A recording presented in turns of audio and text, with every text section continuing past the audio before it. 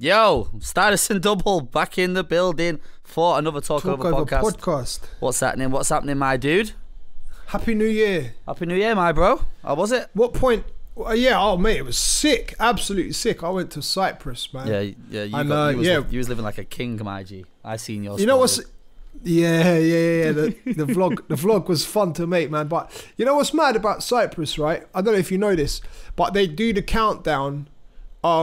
They don't do the countdown in the club. The club didn't open till 1 AM, which was proper mad for me. That's a bit weird. So, yeah. So basically, the way they do it is everyone does the countdown. They spend their time with their family or their friends or whatever. So they might be in a restaurant. They might be just chilling at home. Okay. They might be in a bar. But the clubs don't open until 1 AM. That's actually pretty sick, to be fair. Like, well, depending on what kind of vibe you're going for, but being able to spend time with the fam and then the night kind of starts after that. Like, I would love that. That's different, man. I'd love to do it here. I think the countdown is overhyped anyway, man. See, this year, for where I played, it was like you try and gas it up towards the countdown, innit? You want people like lively, but you don't want to like go in too hard with the music because it's only 12 o'clock. So it's like you're trying to get the balance of getting people gassed, but not like burning your night out. So this year for me, it was like, I don't know, man. It's like they weren't ready for the countdown when the countdown happened. So I've always felt that way about DJing in the UK on New Year's Eve. You have to like that, especially 11 till 12. You've got to really make sure that that's like everyone's on point, everyone's having the best time, and all the bangers are out. But then by 12 o'clock, it's only 12 o'clock. Exactly, man. When you're 4 hours left, when you're trying to do a 5-hour set as well, it's like, right, okay, so the first hour, man's got to go in. And then for the next 4 hours, like you've got to hold it. You've got to hold it more than ever when it comes to New Year's Eve. Hard work on New Year, but yeah, for me it was real easy in Cyprus. I'm not gonna lie, like it was just a dope vibe, man. I played at a club in Nicosia called Club Tees. Sick. So shout out to Milto, he's the boss. Big ups to DJ Blend and DJ Adriano as well. Adriano.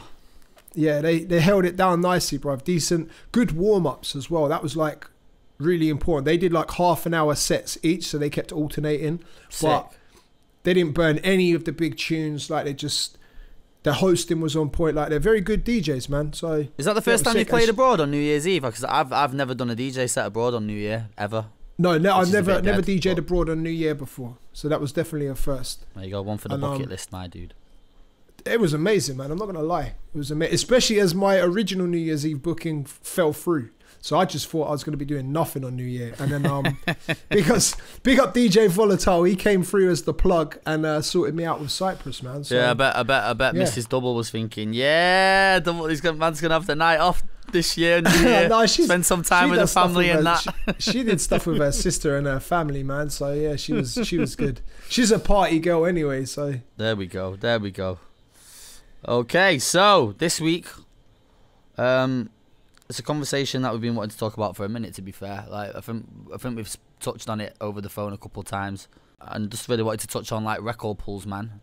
DJ City, Crate Connect, like late night record pool. There's like, I'm trying to think of the other ones. Digiwax. Digiwax. What? Yeah, Digiwax. Digiwax is hard. Wow. Bro. Nah, that's a good one to. You know what? Digiwax is a good place to get clean albums. Okay. Digiwax is that annoying. That's that annoying pool that sends about 500 emails a week. Basically, one thing that I wanted to touch on, really, like, it's not even saying it's a negative, but I just feel like a lot of the DJ sets that I'd be hearing, especially in the last like 2-3 years, as these record pools have got more and more popular, I just feel like it's made the DJ's life like a lot easier when it comes to like collecting music. Like, not saying that's a negative, but one thing it has done has made a lot of these DJs like a bit lazy, if you know what I'm saying. 100%. Like it's allowing these guys like they don't have to like really dig as much. Like if it was to go back to when we first started playing, obviously it was pre-digital format. So there was no record pools. Like you couldn't get MP3s or anything. You literally had to go out and dig and source your music. So if you was to like find, like you could find a little white label there in your local record store that only like a couple hundred copies have been put out there, and you've got one, and you know that no other DJs have got their hands on that record. So then that would be like, do you know what I mean? That would be like special. That would be like a special part of your set that you know next man is not going to be playing that record, if you know what I'm saying. And that's the thing. If that tune was a banger as well, people could only hit, like, there might only be a couple copies in your town of that song. Exactly. So if you get one of them, the only place people can hear that song is at your DJ set. Exactly that, my bro. It's you know what? It's mad actually, because back in those times when you had to pick your music, like, so I used to go into the record shop and literally spend the day there listening through all the new releases and listening, and I would only pick and buy the ones that I liked. So my record collection is only songs that I like. That's it. Okay. Because having to spend your own money on it, it's why would I buy completely music? different ball game, innit? When you're spending £8 on a single vinyl, that shit was expensive. That's it, man. I'm dropping like £300 every time I go to the record store. So why would I buy a song that I don't like with my money?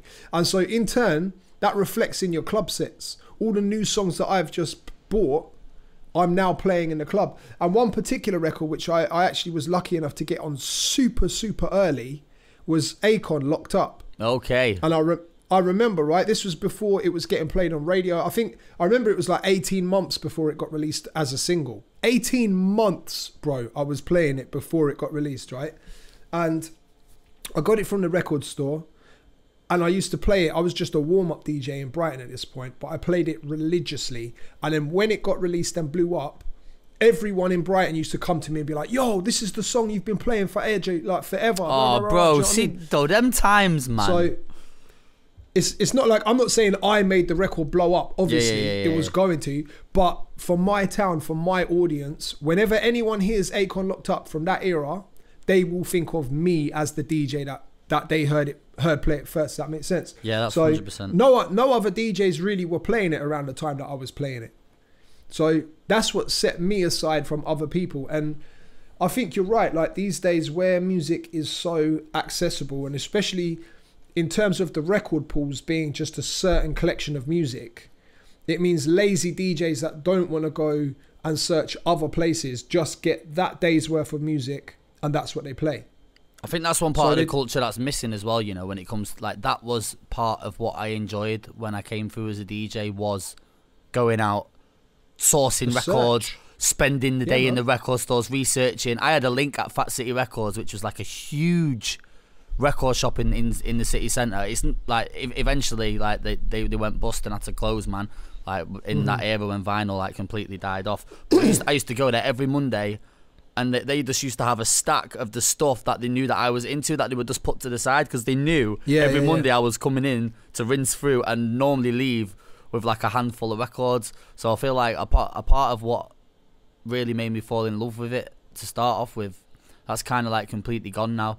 And it's just like the DJs don't really have to do the hard work. Do you know what I mean? Like, anyone can go and subscribe now to, say, like a DJ City, a late night record pool or whatever, and just have instant access to a catalogue of the bangers. So it's like, obviously not all DJs are moving like that, but I'm just saying, from going off what I've heard and when I've been around, it's kind of monopolised a lot of these DJ sets to where they're all playing the same edits, the same kind of stuff, and like just been a bit lazy. There's so much laziness about, bro. And you know what? Actually, like, I know we did the mashups podcast the other day, but this is one thing I was going to mention about it, is what I think should happen is, personally, I think the mashup DJs should pull back on who gets their mashups. Okay. And I think that's another way, because I've throughout last year, I go into different scenarios. I was even in like it wasn't a DJ event, but they had a DJ, but it was like a food event, like a food festival type thing. And the guy was just playing bare mashups, like mixing them, but just playing a lot of mashups. Okay. And then playing a lot of like transition mixes and all stuff that's just everyone else was playing, basically. Do you know what I mean? So it's like I use about 5 different record pools, bro. I've got like 2 or 3 UK ones, and I've got a handful of American ones, and then throw in like my own like research and digging for artists and mix all that together, it still allows you to be like creatively different with how your sets are. Do you know what I mean? Like I do use a lot of DJ City bits. I do use a lot of like record pool edits, intro edits, remix edits. But if I mix that in with a lot of the stuff that I dig out or things that I make myself, like you say, a lot of my refixes don't even see the light of day. Like I'll keep them in my own set, so I'll send them out to like a bunch of people.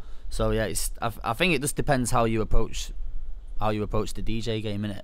Like some people, we're quite lucky, bro, because we come from a different generation, so we know what it was like to move, like when in the era before like MP3 and streaming and everything took over. Whereas the new generation that are starting now, record pools and stuff is like that's just a standard thing.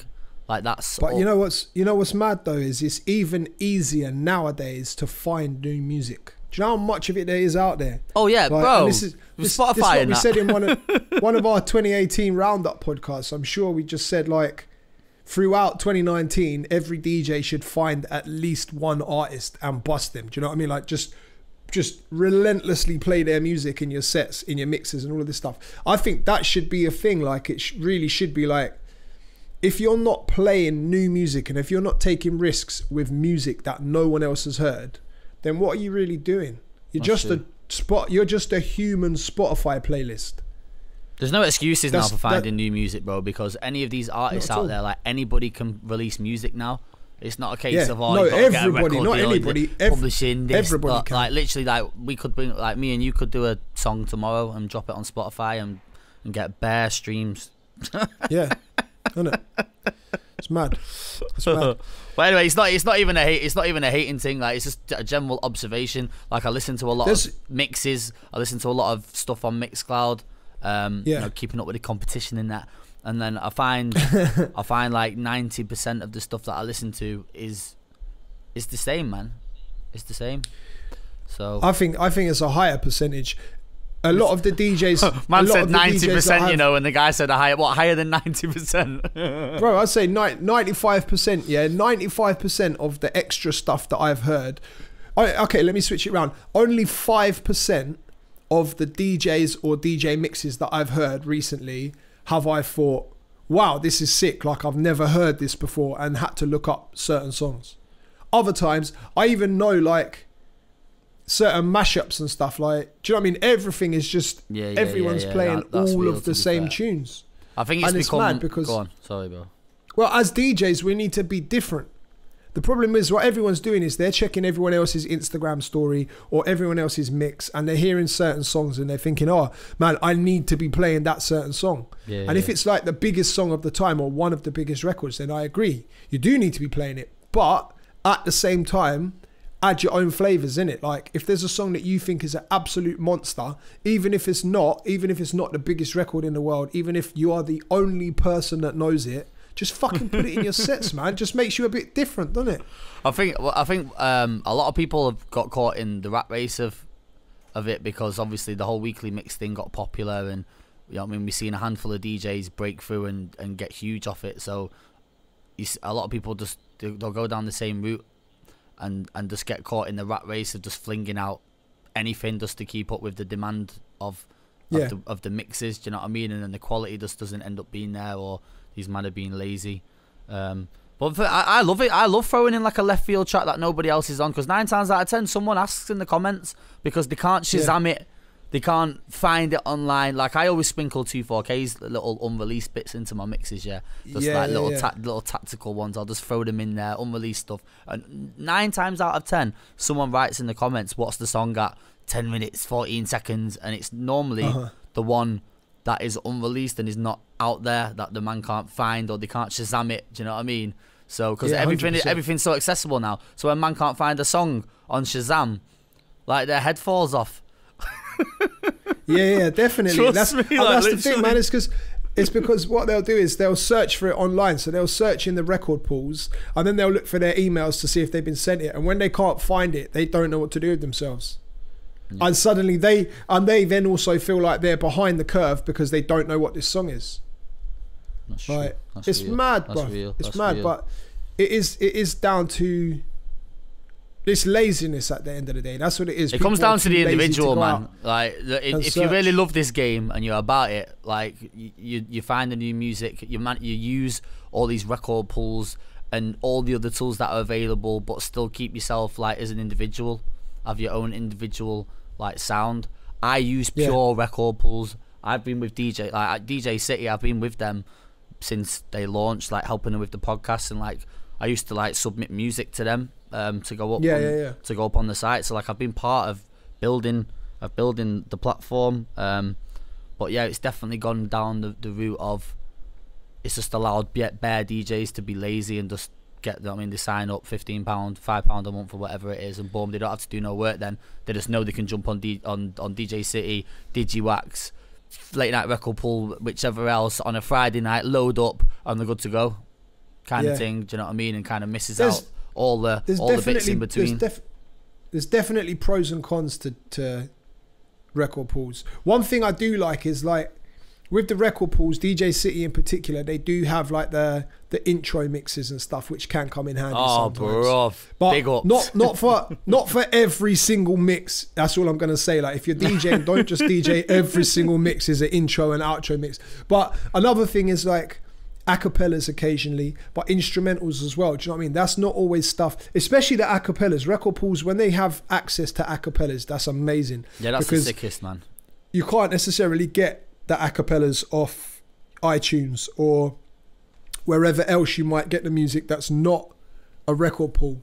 They post a lot of DIYs as well, man. Like they make a lot of stuff in house, which I think is sick. Like big up Satoru, man, because he's like the intro king, bro. He does all of the intro edits, or like 90% or more of the intro edits. Yeah. Like the re-drums and that. So like Satoru is the king when it comes to that shit. So yeah, man. And stuff like that is cool when they do the re-drums or like the club edits, for example. When they do like the just the first one that pops the head, Sicko Mode, where it's the Drake only version. Oh yeah, part 2 intro edit, part 3 intro edit. Perfect for the club. Just drop that in the shellers and stuff like that. I think is fine if every DJ plays that, because I think the first part of the record's a bit dead anyway. I think one of the pros as well is I think it's dope for the artists to be able to, because a lot of artists submit their stuff directly through DJ City, knowing that they can get that output and get it directly into the hands of the DJ. So one thing that DJ City did create was that database of literally any DJ. Yeah. Probably like they're all the way across the world now, but especially in the UK, like they have got every DJ, and any DJ that is about their game or doing anything, making any kind of noise, is on DJ City. So it's like it allows the artists to get their stuff directly into everybody's hands. Whereas before, do you know what I mean? Like artists trying to get music to DJs, yeah, they'll get it to a few, but trying to get it to a national database like that was pretty much unheard of. Yeah, you've got the pluggers and stuff, but even then, like not everybody's on the pluggers mail outs. Like it's tough. Whereas not only that, it's a lot of money to get a plugger to do a campaign. Yeah, exactly. It's not free. It's not cheap. It's a lot of money, man.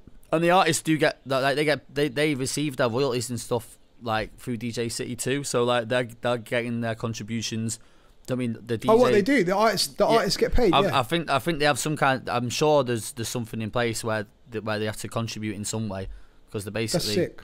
Making, because if they're making money off it, so I mean that people pay for the subscription and the artist music goes through there. There has to be. I don't know what the gospel is, but you would think that there would be some kind of contribution in it. Otherwise, how would they get away with charging? I always just assumed it was well, if you send us your music, we'll make sure all the DJs have it, and this is how many DJs we've got. Okay. So it would make sense. Surely there would be a legality though, right? If you're charging for a service that is content that you don't own, in a sense. If you know what I'm saying. Don't know. It depends, because Satoru, play, any of you, man, if you watch this, jump in the comments, yeah. Let us know. Is there PRS for artists? If so, I'm going to start submitting tracks to DJ City. Get me. So that's one thing that I think is dope. I think like if like I put out that iPhone song with 2-4 early in the year, and literally boom, straight through DJ City, and then within a week all the DJs have done, like they're all on the Insta story, boom boom, playing iPhone, this, that, all that, and it's all come through there. So like that is It's a big look, man. It's a big look. But as for you lazy DJs, yeah, sort it out. Tell them, bro. Do you know what I mean? Tell them, bro. Sort it out. Stop being lazy. Get me. But do subscribe to the record pools because it's good for some stuff. Yeah, 100%, man. Like, subscribe to them. Like, they're good to have. It's part of the arsenal. Like, you need to be. Excuse me. You need to be signed up to these record pools. Like, it's part of it. Like, flipping heck, I've got 5, bro. Like, I'm getting sucked out. Yeah, that's a bit mad. How much is that costing you every month? I'm not even sure. They're all around the same price. They're all around the same price. So it adds up. It adds up, man. Yeah. One thing that DJ City do extremely well is they have a good community of DJs. Like this, the good thing is, especially with the link ups and stuff, this is another pro to the record pool. The DJ City link up that happens, and now they've got them. I think it's first one happened in America. Now obviously it happens in England. I think it happened in Germany this year as well, and Cyprus. Oh, they've done loads, man. I'm sure they might have even done an Italy one or something, man. I'm sure I've seen pure stuff popping up for that. They built the sickest community.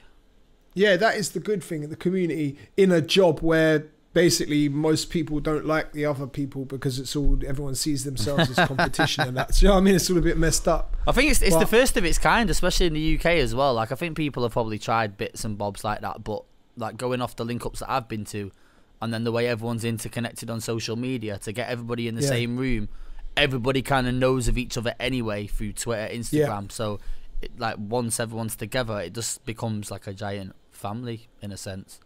Like I think all of the link ups have been sick. I never got to go to the last one, but like the previous ones, even the first one, bro, was in a Nando's basement in central London. I never went to it. And there was remember you telling me about like 150 DJs, bro, just eating chicken. Just literally just chopping it up, and like Mr. Jam got up, said a few words and whatnot. And Dr. Psycho was there, man. Like bless his soul. Like, rest in peace, Psycho. I remember just Dr. Psycho was just the life of the party that day. It was so funny, legend. Bro. Like legend. What a legend. But yeah, man, big up all the DJ City camp. Like what them guys have built is next level, and to take it all the way across the country, across the States, Europe, like Italy, France, Germany. Mad. It's actually bonkers, you know. Like they're gonna keep going. They're gonna keep going. Crazy. But at the same time, if you're using a record pool, get your lazy claw into some other places online. Find some new music and play it. Take risks. DJs don't take risks. That's the problem. They're scared to take the risks.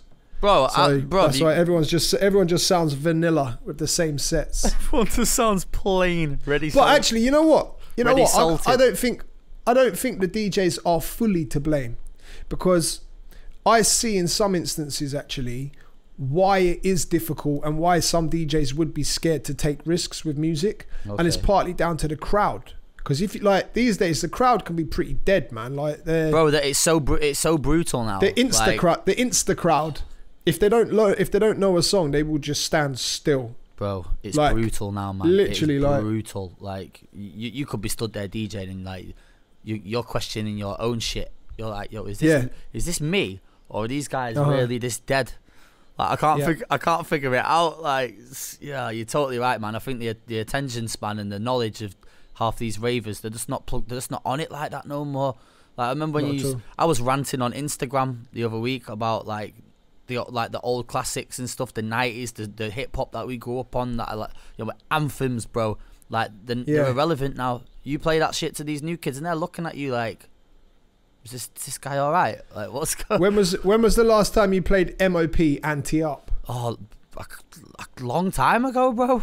Bro, I'm not gonna. Actually, to be fair, on I can get away with that at my Saturday spot because you can play like classic hip hop and whatnot. But as for the younger crowds that I play to, my Fridays and in the week, nah, not a chance. I can't remember the last time I played it. Man. And that used to be my rhythm. Annie up, get that fool. Shit. Mad. So you're in my head off, bruv. But yes, it's a tricky one.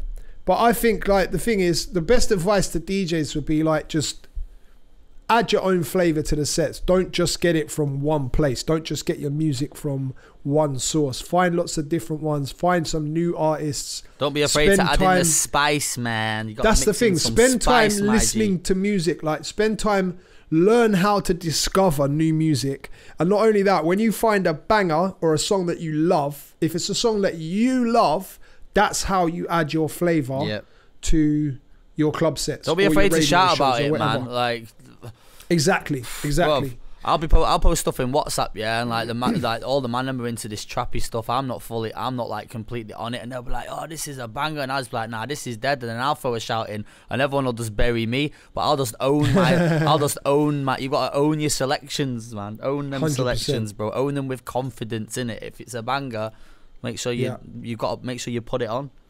Shout about it, lazy pricks. Anyway, we'll add the lazy pricks. You know, I'm gonna put the DJ City bits and bobs in the bottom in it. So if you guys want to subscribe to the site, if you're not already subscribed to it, go check it out, man. But obviously, DJ City's family. You get me. You get me. It's the Talkover podcast with DJ Double and DJ Stylus. Subscribe to the channel. The end. The end.